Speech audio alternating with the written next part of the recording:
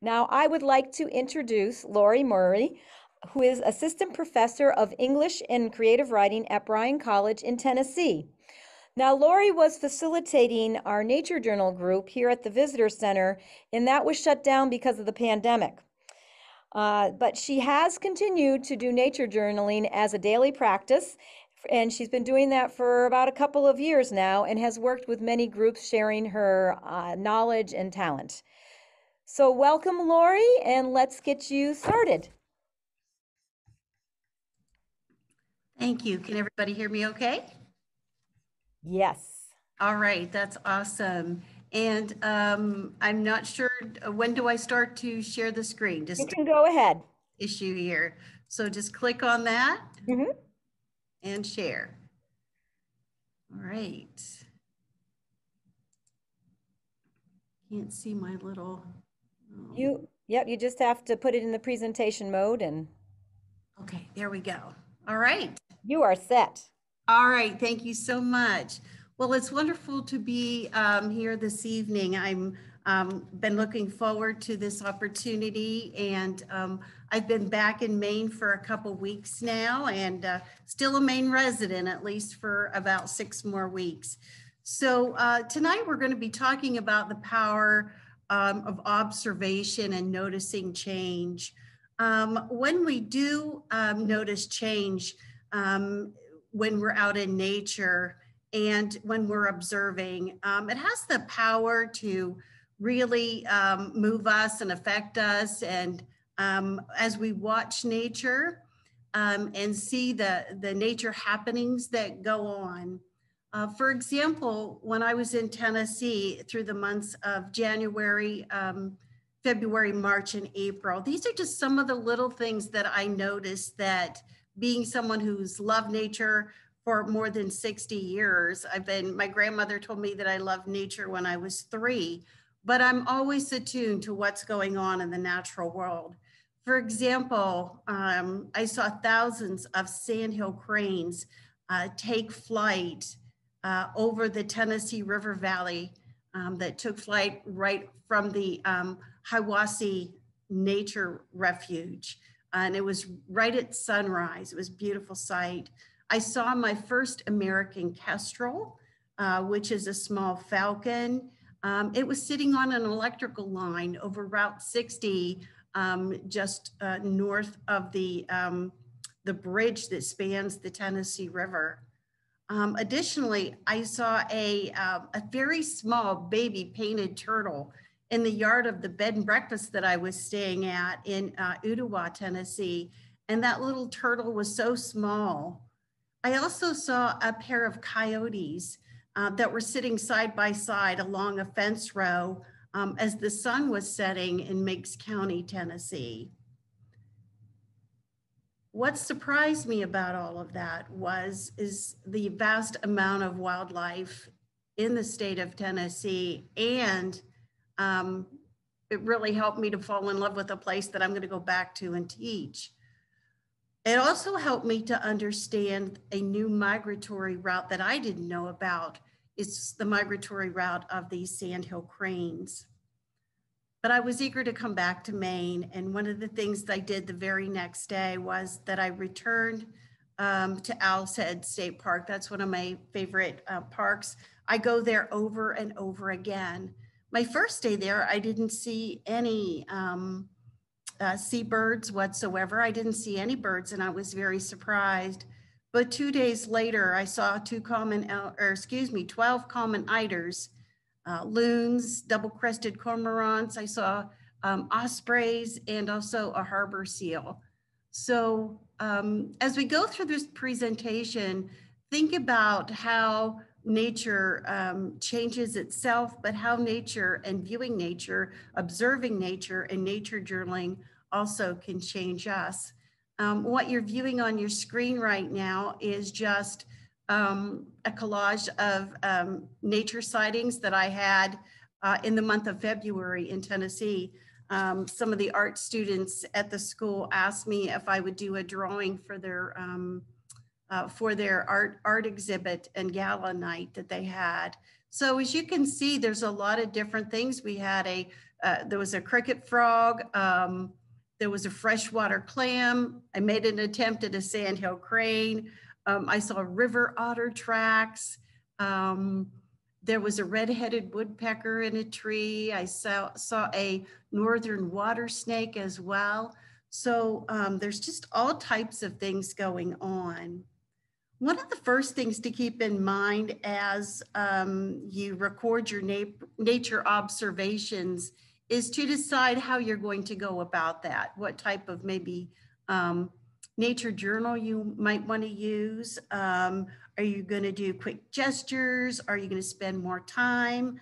Are you going to use watercolor, maybe colored pencils? Are you going to include any photography, prose, or poetry? My students asked me if I would put a little poem on mine, and so I did. I'm not a poet. I do write lyric essays, but I included a little poem on mine. And most of the time I do have written text on my nature journal pages. So it's good to keep, however you want to set up your nature journal page to reflect what you're seeing, what you're observing, will help you to remember. It also helps you to focus in and learn. And we're going to be talking more about that. One of the things that I have done in the past is that I read about changes in nature. For example, Henry David Thoreau's book, Cape Cod. Currently, I'm rereading The Outermost House by Henry Beston. And my students, I had them read Robert Finch's The Primal Place. That's all about changes that are transpiring on the place of Cape Cod. And so I thought it would be a good place for me as a nature journalist to start to as well. One of the things that we can ask ourselves before we go out into the field nature journaling, is to maybe either plan a nature journaling experience, or maybe we want just to maybe have nature come to us, which often does happen. Maybe we can think of a specific place. One day I know that it was last year in April when we were all, we couldn't be, we had to be socially distant. So one day I just took a drive and went to St. George Peninsula. And what I saw was an eastern painted turtle, common merganser. I saw red-winged blackbirds, Canada geese, black ducks, double-crested cormorants, the eiders, and the robins. And so here is just a view of one of my nature journal pages and the things that I saw. I didn't really know what I was going to see that day. It's just I was in the car, I didn't even get out, and these are the different types of birds that I wanted to take note of. One of the things you might take note of too yourself is that I usually put the temperature. Sometimes I'll put clouds or maybe a little sun marking here. I almost always put the date and the geographical location as well.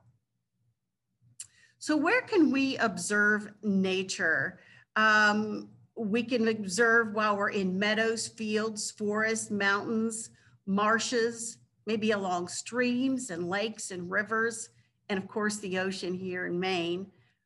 I have nature journaled from ski lifts, from schooners, from cars, from cabin porches. I've done nature journaling in my own backyard, looking out the window of my apartment. Also, I've done nature journaling through the lens of a camera, a webcam, and collecting nature specimens too as well. The one photo here you can see is a nature drawing from one of my nature journal journals of a herring gull. And this herring gull likes to hang out at Camden Harbor.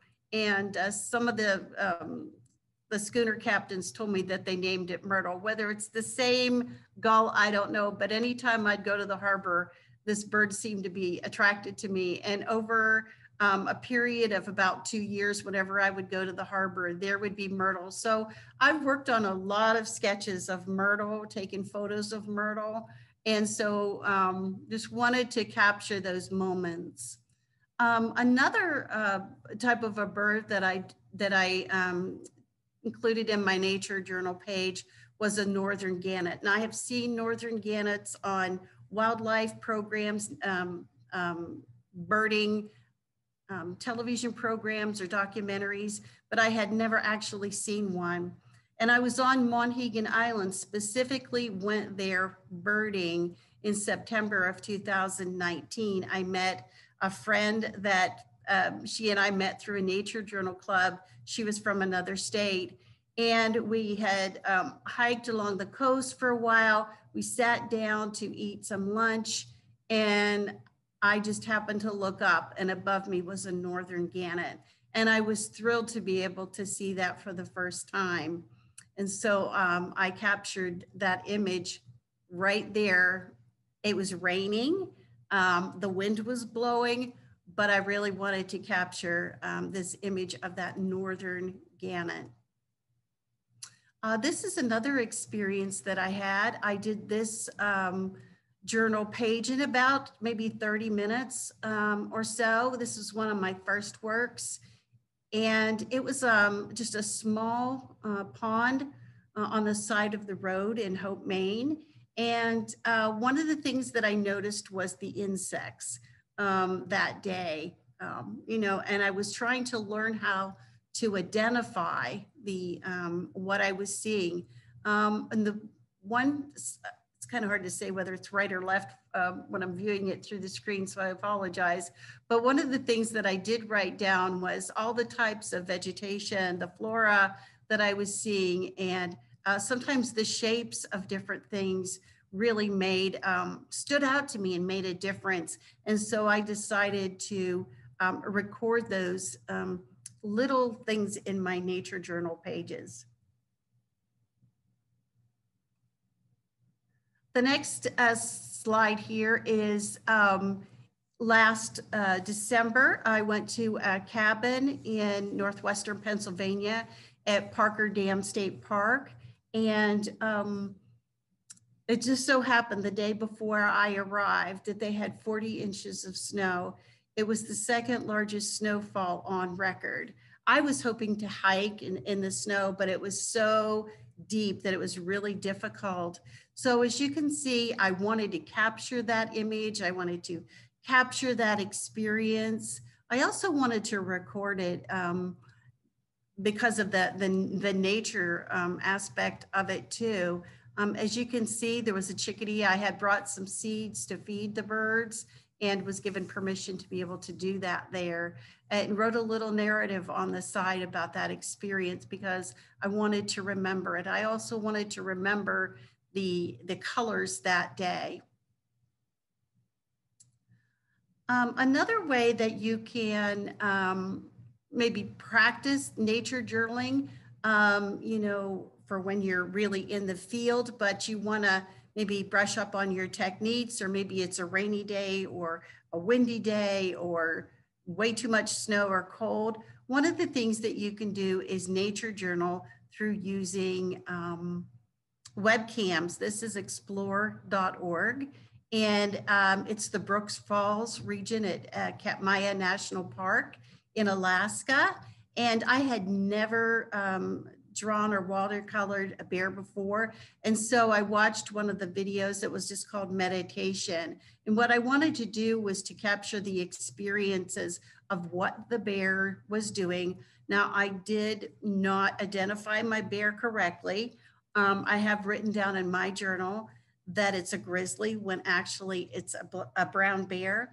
And so sometimes, when we're nature journaling, we make mistakes, we misspell. And here I am, an English professor, and I sometimes misspell or don't have great sentence structure in my nature journal. But oftentimes our nature journals are just for our eyes only. I just happen to be sharing mine with you today.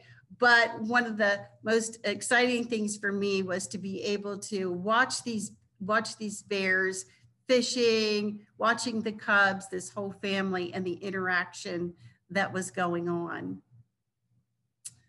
This is another feeder watch cam, a webcam from Ontario, Canada. And this was, I believe it was definitely in the winter. And I was watching to see what types of birds in this particular week were there in Ontario.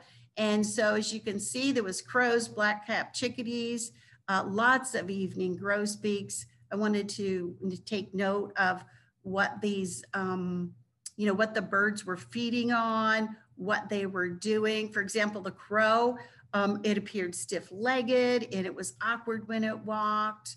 The finches like to feed on the ground. The grosbeaks, they like to eat from the tray feeder. So it's all these little things that you can take note of when you're in the field or when you're watching a webcam such as this. Also too, maybe you want to bring specimens home with you, make sure that they're legal specimens. You can't always just snag stuff when you're out in nature. Some things, you're not supposed to do that. So you do have to be careful and know what you can and cannot retrieve from nature. This particular slide reveals or shows that these are some leaves that had fallen. And so it was something I knew I could gather from the field. And it was one of my first nature journal pages that I did. And what I really wanted to do was capture that subject. I wanted to look at the various shapes of the leaves. I wanted to see the tones, the hues. I wanted to see whether or not, how many, parts were on the leaves. And so it was really a fun project to do. This one I just did a couple days ago. I went to Owl's Head Harbor, and the sun was starting to set, and I was, I saw all of these shells on the beach there and the cobblestones, and so I just decided to retrieve some of them, bring them back home, because I knew that it was going to be raining, and it was a project that I could do on a rainy day. But one of the things that I have learned about nature journaling is take note of the shapes, the textures, maybe missing parts of your specimens that you bring home. The various, nicks or dings or whatever too, and learn to try to identify the various things that you bring home. I didn't have time to do a lot of writing with this one, or I would have finished writing my names on there of my specimens, but I wanted to get this on the PowerPoint for today. But as you can see, when you really pay attention to these types of things, you can record these, and maybe down the road, after you have nature journaled for a couple years, you may notice some changes or differences, or even when you retrieve the same species from a different location, you definitely might notice some differences. This is another specimens that I collected. This was one of my first ones, and they were all things that I was, permitted to gather in the field. And what I did was first just laid them out on a tray, and then I sort of positioned them on the page where I wanted them to be, and then really tried to take note and identify what they were. If I have anything wrong, I'm willing to be corrected. That's for sure. So one of the things that we need to keep in mind when we are nature journaling and in the field is to remember that in our natural world, it's not static, but it's dynamic, constantly changing. Something's always happening in nature. The changes can be seasonal. And for me as a nature journalist doing this only a couple years, that's probably the most significant changes that I have recognized was those seasonal changes at this point. It might be colors of that'll just catch your eye. For example, I was at a lake house on Toddy Pond, and it was just the various shades of blue. And I'm going to be showing you more of the ice out, the thaw. It was in March of 2000, I think 19, I'm not sure. But the varying shades of blue that were, across the ice. And then there was a butterfly, and I just took that photo, and I actually did several nature journal pages from the photograph of that. I took a close-up of that butterfly with my cell phone, and was able to capture that. And so when I took it home and was able to look at the various parts of that butterfly, I learned a lot from that. The next thing I wanted to share was about natural disasters. Natural disasters, major shifts, sometimes there's whole ecosystems that might collapse.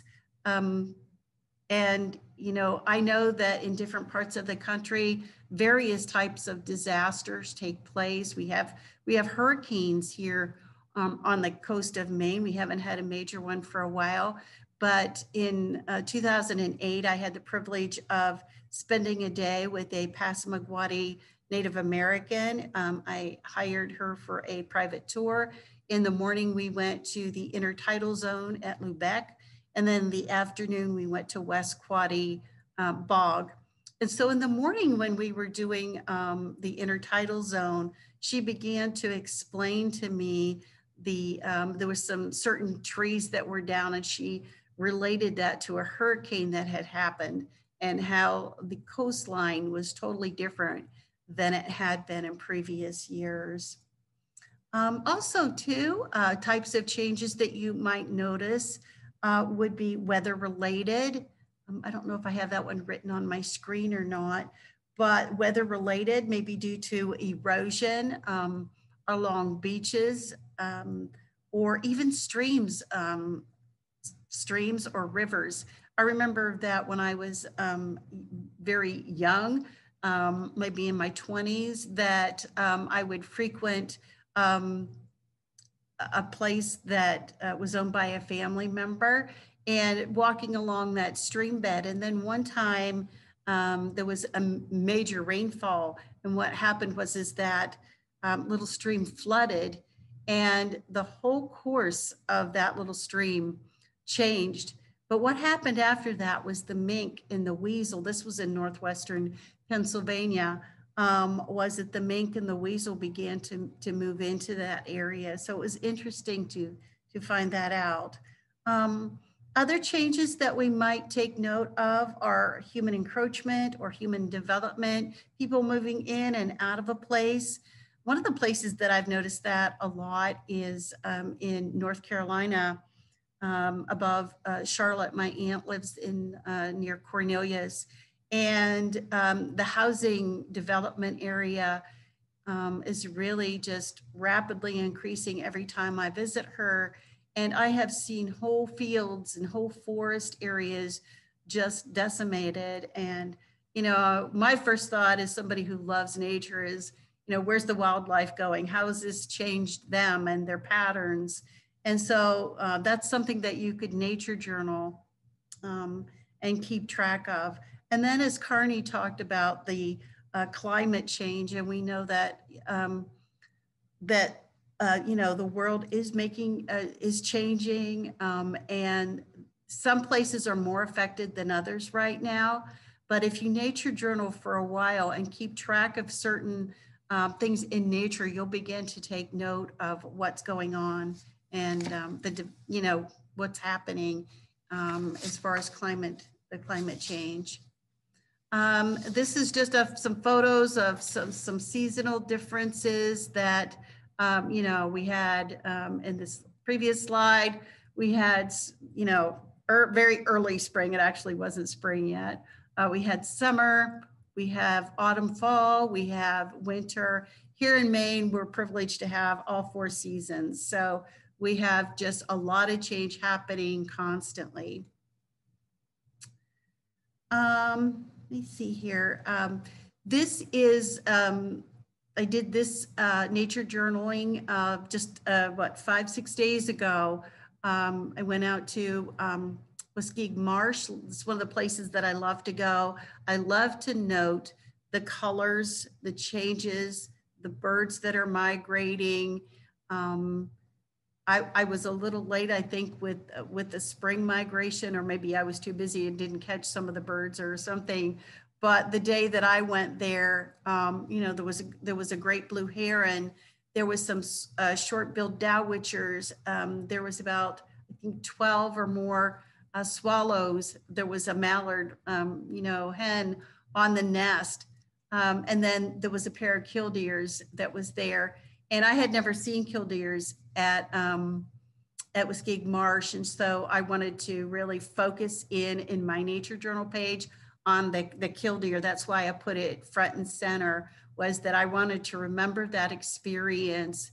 And for me, I've been going there for a couple of years now, and this was the first time I had ever seen them. So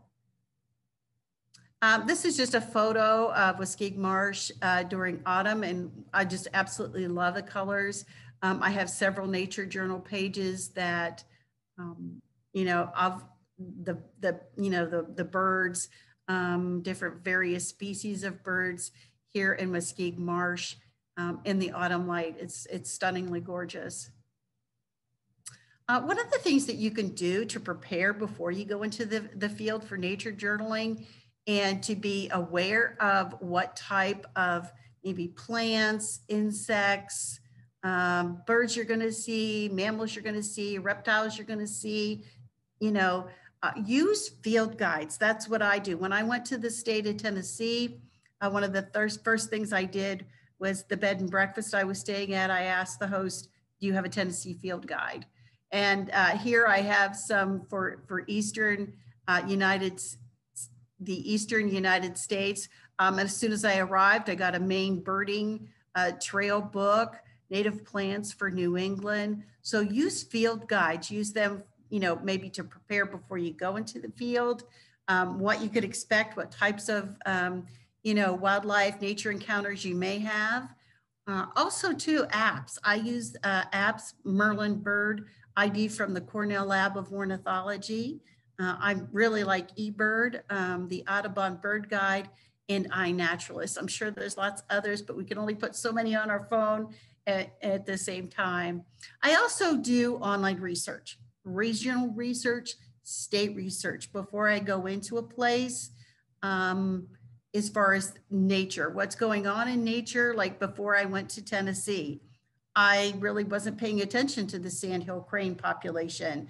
And when I found out that I was going exactly to the place where up to 89,000 sandhill cranes fly over between November 1st and February, the last day in February, oftentimes there's about 20,000 that winter there. And so I was thrilled to find that out. But how I found out is through the online research from the Tennessee Wildlife Resources Agency. So, before you go into the field, maybe that's something that you want to do too as well. Let me just kind of catch up here. The next thing is about what's called a sit spot. Hopefully some of you have heard of a sit spot before. I have taken a course with Liz Clayton Fuller, a naturalist and writer and a nature journalist. She has a course on Bird Academy called Nature Journaling and Field Sketching. She recommends a sit spot, as does the instructors from the Natural History Illustrations 101 course that I've gone through multiple times. The instructors there, this is through the University of Newcastle in Australia. John Muir Laws, who is an author and who's one of the most well-known nature journalists, recommends sit spots, as does Claire Walker Leslie, who is a writer, speaker, has wonderful books out there about nature journaling. All of them recommend a sit spot. And I know from personal experience how important it is when you go into the field and you want to observe nature to enter that space quietly and then find a place to sit down. When you first go into the place in nature, oftentimes birds, little mammals, they'll start to scatter, big mammals even scatter. But if you sit there quietly, you'll notice that within 5 to 7 minutes, sometimes it's less than that. It seems like the natural world, everything will return to just the same before you sit down. The one picture is me sitting on a cliff in Penobscot Bay. I know one of my family members is here today on this Zoom call. And so she's finally getting to see her sister kind of hanging out over a cliff. The other one is at Toddy Pond in Surrey and here in Maine, and I have gone there many times. That day I was actually bundled up with about 5 or 6 layers on, but I was really intent and sitting there for several hours to nature journal and to see what type of changes that I could see, things that I had never experienced that type of a before, that type of a experience. Also too, a sit spot, we maybe could sit at a picnic table. I've certainly done that before. Out our window of our apartment, our house, have your sit spot right there, somewhere where it's comfortable, dry or warm, right in your own home. Next, you would want to select your subject for observation. And when you do that, consider, what you want to look at, what your field of view is. Do you want to have, a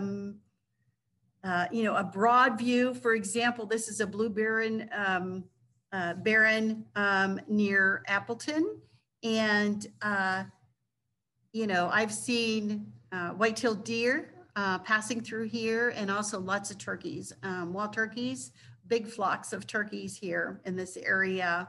Or maybe you want to focus in on the smaller level, that micro level, and you want to nature journal something that's smaller, the more intricate details. So oftentimes in my nature journal pages, I'll have a landscape view, and then what I'll do is I'll put a smaller object or something in nature on the page. Maybe, when you're at the intertidal zone, you want to focus in on, what's going on in that intertidal zone. I've nature journaled things like that. Maybe you want to do a nature journal page about a small family of Canada geese you see. I've done that too as well. That one was a really surprise encounter. I was actually watching warblers, yellow warblers that day in those trees. And right beside me came this little family of Canada geese right by Megunticook Falls. Our observations is more than seeing. Oftentimes we think of an observation as what we're seeing with our, just with our eyes.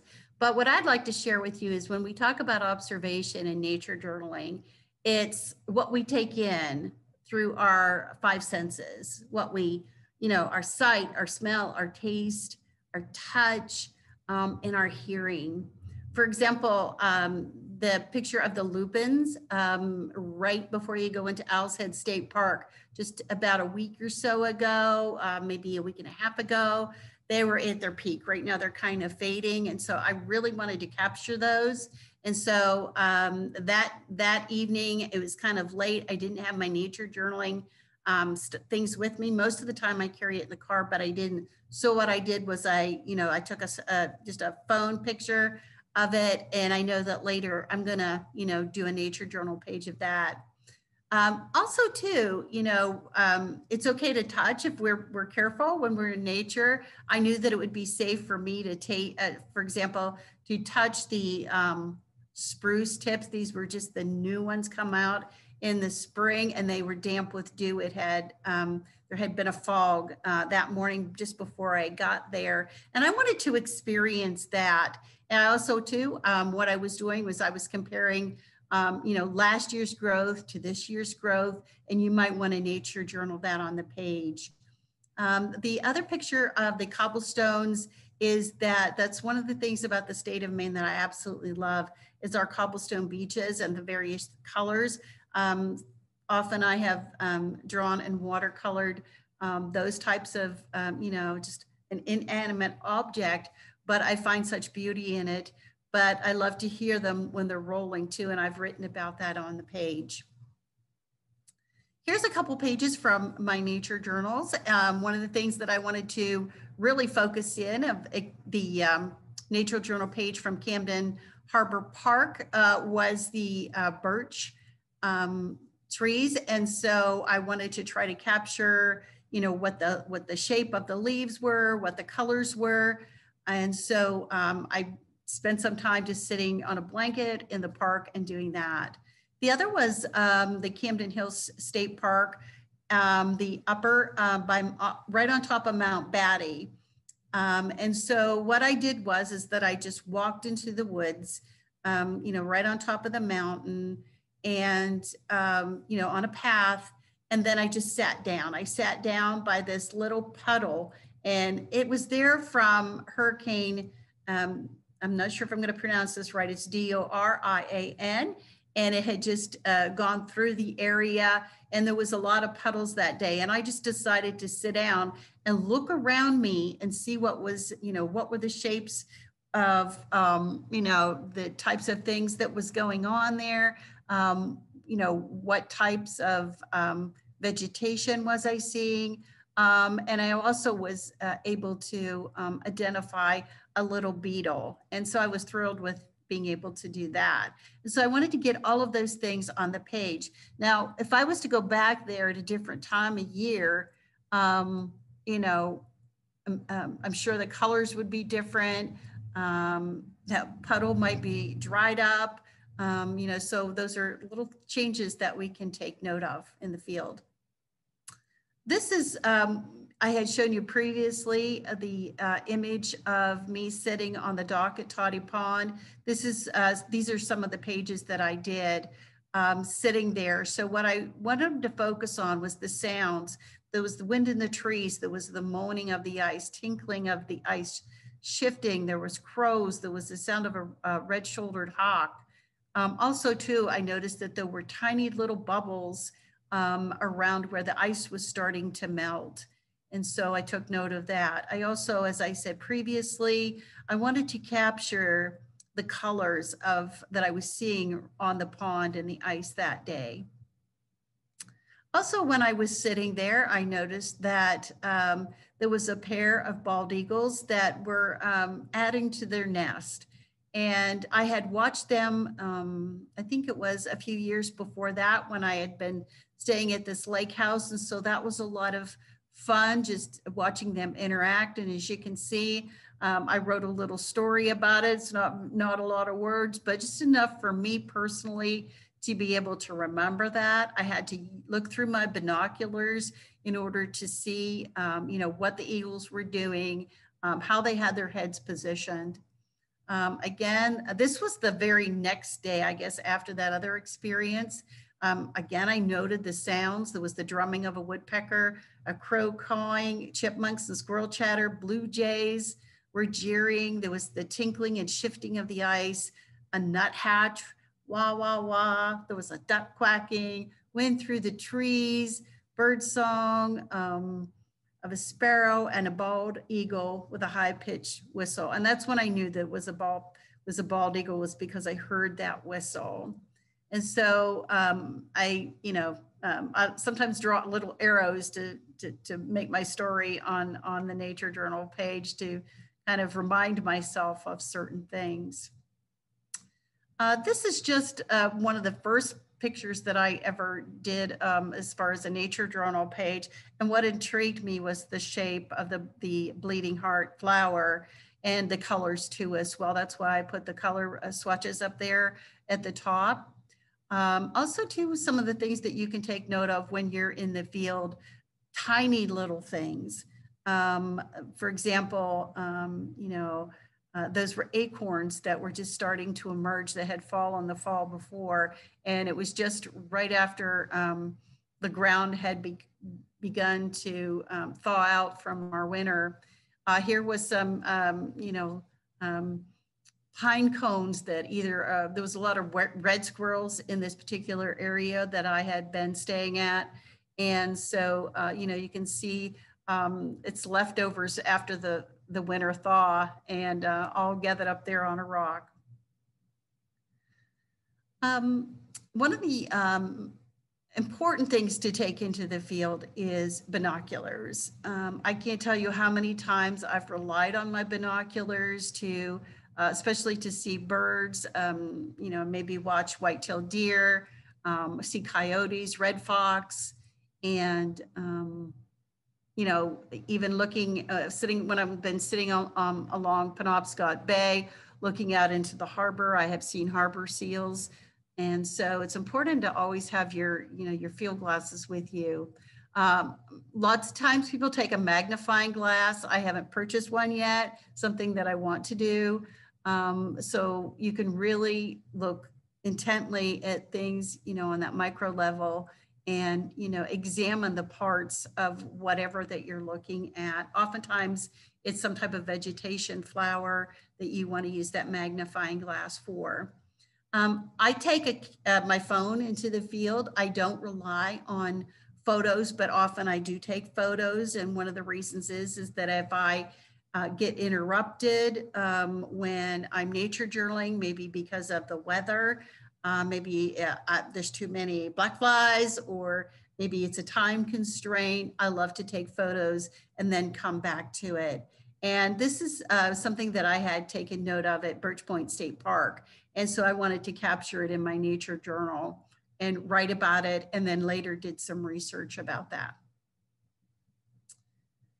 So as we're beginning to wrap up, one of the things that you can ask yourself is, what can I do with the information that I'm gathering? What do you want to do? What do you want to look at? What do you want to focus on? So ask yourself why you're nature journaling. To participate in a scientific study, to increase your own knowledge base about the natural world, to provide a creative outlet, to engage in mindfulness, or just, relaxing in nature, maybe just, letting it all go, all of your worries, concerns, whatever. Maybe you want to connect with nature. Maybe also you would like to partner with a nature conservation or preservation nonprofit as part of their citizen science endeavor. And I have done all except for the first one. And I know that the Maine Birding Atlas, I have, shared bird sightings with them. Also with the Cornell Lab of Ornithology, I believe it was in 2012, that I was one of the individuals that had the first sighting of a sandhill crane in the area of Surrey. And so I was really thrilled. I called them. I also called the Maine Audubon, let them know. And then later it was confirmed to me, yes, it was the sandhill cranes. So ask yourself, what can I do with the information that I'm gathering? Why are you nature journaling? What are you observing? What types of changes are you noticing season to season? The weather related, maybe those natural disasters that occur. So look for the little things, look for the larger scale things, take note in your nature journal. Some suggested nature journaling books and courses: Keeping a Nature Journal, Deepening Your Connections with the Natural World Around You by Claire Walker Leslie.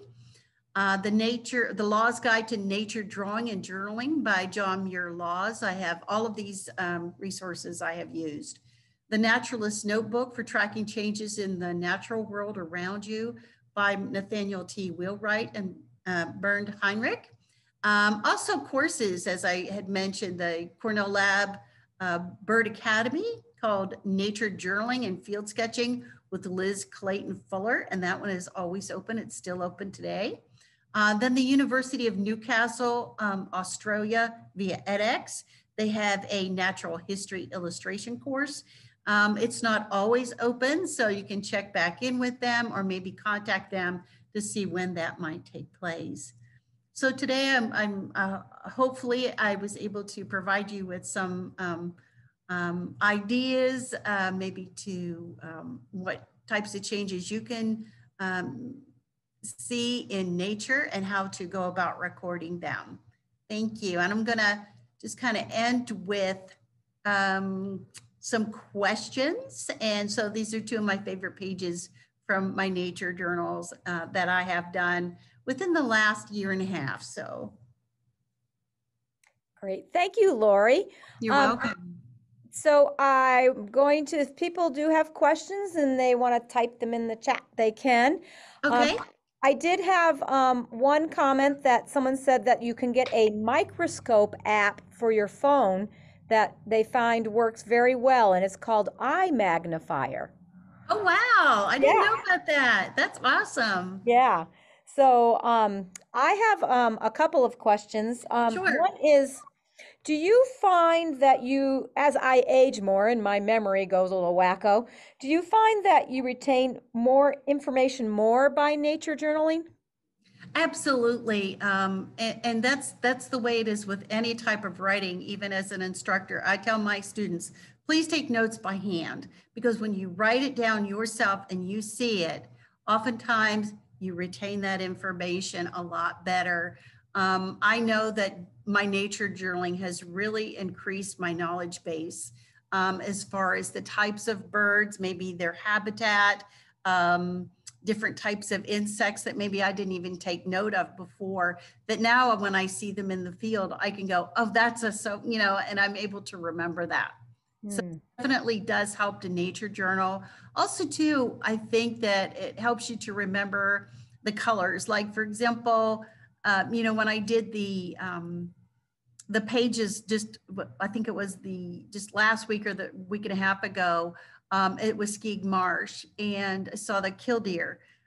I had noticed that there was a yellow sort of a hue on the surface of the water. And what I came to realize, what it was pollen.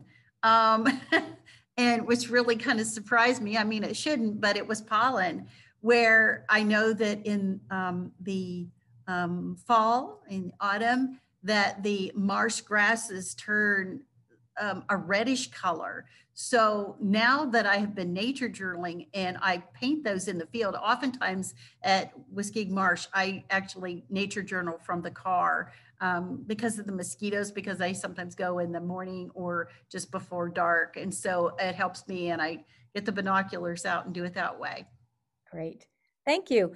The other question I have, I guess I'm curious, do you incorporate your nature writing into your journaling, and how do you do that if you do it?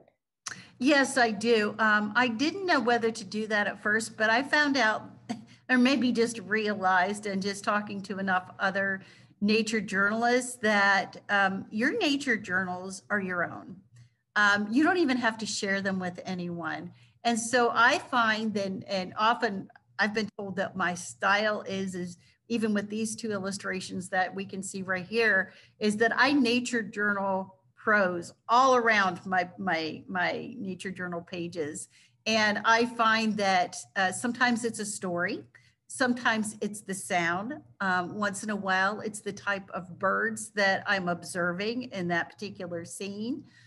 Sometimes it's something new. Recently, I started putting a poetry. I'll put a quote. And so that's me making a connection with nature and just adding that little bit of creativity as well. Thank you. You're welcome.